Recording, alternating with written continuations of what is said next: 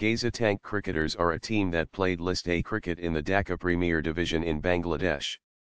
Captained by Mahmudullah, they won the title in 2013-14, the first season in which the competition had List A status, winning 11 of their 15 matches. 4 centuries were scored, by 4 batsmen, of which Mahmudullah's 106 against Mohammedan Sporting Club was the highest.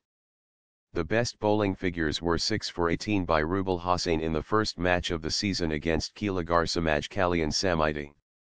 They played in 2014-15 under their new name, Legends of Rupganj, finishing 5th.